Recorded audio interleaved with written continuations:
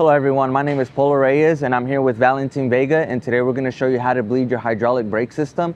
We have different capacities from 7 to 8K, 10K and 12K, but it's all the same concept on how to bleed your system. Okay, so before we start, you want to make sure people are aware you are working underneath the trailer. In this case, we have the trailer raised up on the crane with the safety legs, and we also removed the wheels. I'm going to introduce you real quick to the tools that we'll be using. So right here we have DOT3 brake fluid, and we also have a wrench, a 7/16 socket, and a brake fluid reservoir. Okay, so before we start bleeding our system, you want to make sure that all your fittings are nice and tight. And the next thing you want to do is you want to come check, visually inspect for proper fluid level in your reservoir.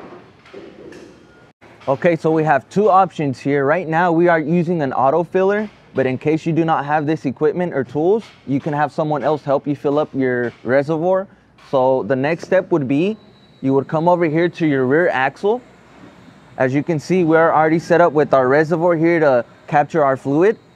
And what you want to do next is you want to loosen up your zerk with a 7/16. And what you want to do next is you want to insert this in here. Okay, so the reason we start on our rear axle is to make sure that we push our air bubble back to the reservoir. So you'll start off on your rear, then you'll go to the passenger side front, and then you'll go to your driver's side front to work your way back to the reservoir to make sure that that air bubble is pushing back up to your reservoir. So one thing you want to listen for to ensure that your brakes are properly bled is when you engage your pump, you should hear your pump hum, and that humming should last no more than 2 seconds for your brakes to engage. Okay, so what we're gonna do next is we're gonna engage our brake pump by pulling the breakaway pin.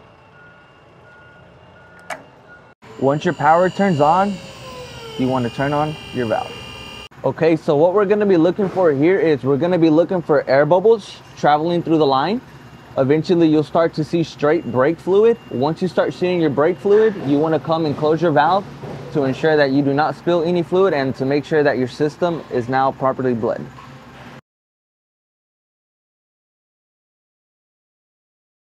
So what you want to do is you want to come and close your autofill,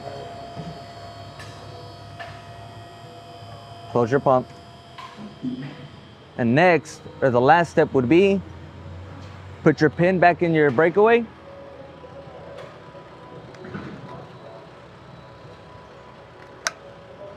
And we're all done.